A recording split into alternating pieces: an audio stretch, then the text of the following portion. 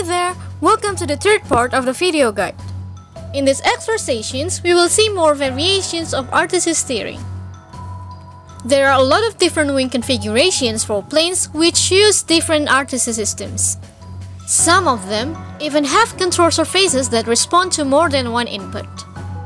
Don't worry, mods are not required for any of this. Planes with the basic wing configurations are the easiest to build. The plane we just made is an example. The control surfaces only respond to one input.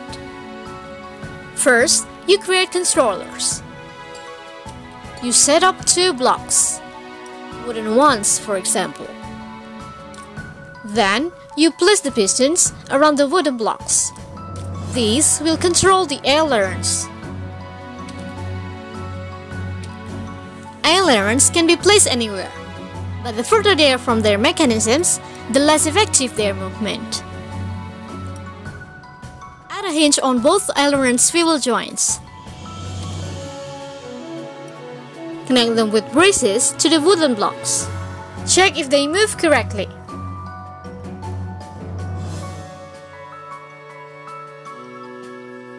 You can make it more compact by building a scaffolding around it first and placing the hinge at a different angle.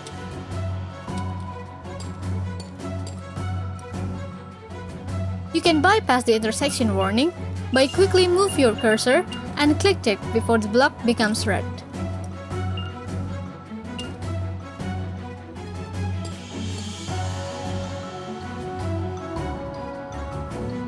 Create one more controller near the elevators.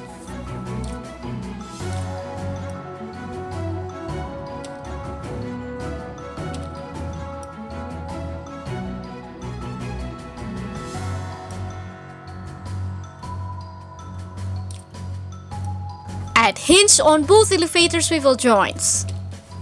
Connect them with braces to the wooden block of the elevator's controller.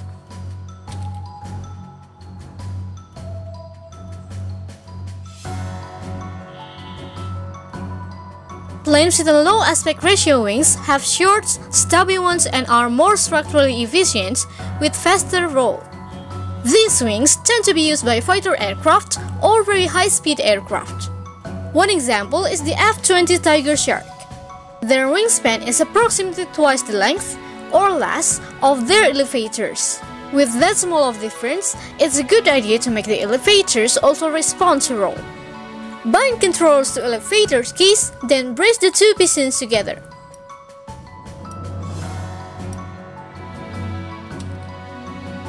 Then, place two additional pistons that will push the whole elevator controller and bind them to aileron keys.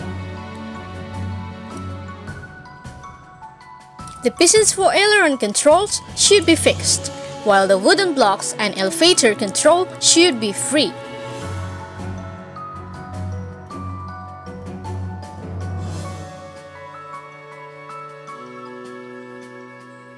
Connect the wooden block to the elevator hinge and the elevator's pistons to the aileron hinge.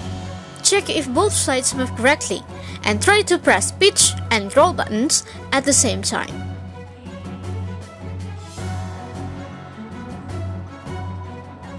Planes with tailless delta configurations have a triangular platform with swept leading edges and straight trailing edges. They offer good structural efficiency and a small frontal area.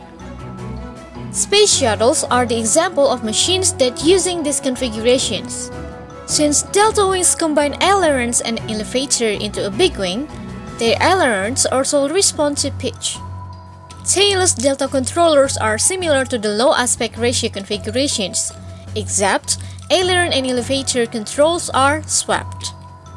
Set up controllers with aileron keys, then brace the two pistons together. Then, place two additional pistons that will push the whole aileron controller and bind it to elevator keys. The pistons with elevator control should be fixed, while the wooden blocks and aileron control should be able to move. Connect the wooden block to the aileron hinge and the aileron control pistons to the elevator hinge. Check if they move correctly and try to press pitch and roll buttons at the same time. A canard is a small forewing placed near the nose. Canards are most commonly found on planes with tailless delta wing, such as the MiG-144 Flatback. There are also planes with a 3-surface configurations, which have both a conventional tail and additional canard surfaces, like the Sukhoi Su-34. Canards will greatly increase its takeoff performance. Depending on their length, canards are mostly limited to pitch, but their movements are inverted relative to the elevator movement. Canards don't require additional controllers. You can just use existing ones. When you finish building the canards, place the hinge on top of it. For the basic configurations, connect both canards to the elevator controller's wooden block. For delta wing, you connect the left canard with the right wooden block and vice versa. Compare the movement with the elevator and make sure the movement is inverted.